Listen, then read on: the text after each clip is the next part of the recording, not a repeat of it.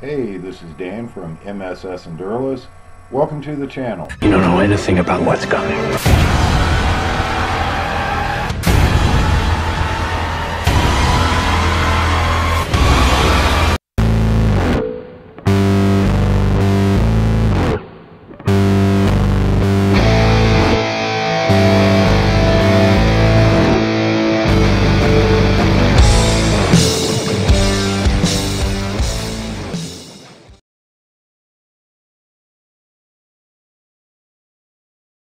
Can have forgetfulness. Is that video we're showing a seizure? Well, maybe it certainly could be. Watch it right here. Let's just watch it closely here. Watch the reporter back right there. You see the look, and it goes on and on and on. That is, to me, bizarre. There's certainly some neurologic issue going on depending on when this tape was taken, but 30% of the patients that have some sort of the post-traumatic injuries, they can have cognitive issues, forgetfulness. Sometimes they can forget words.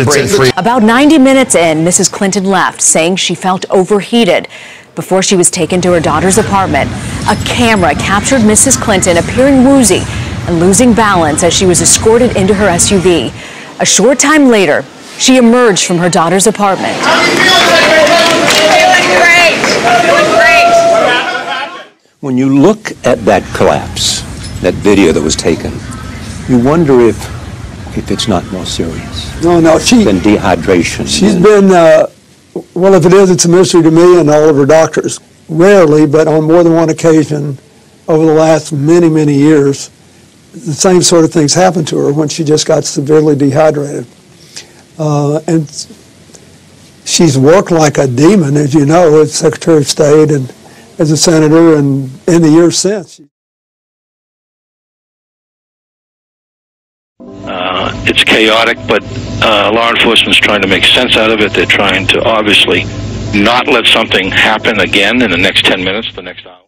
This is an NBC News special report. Here's Lester Holt.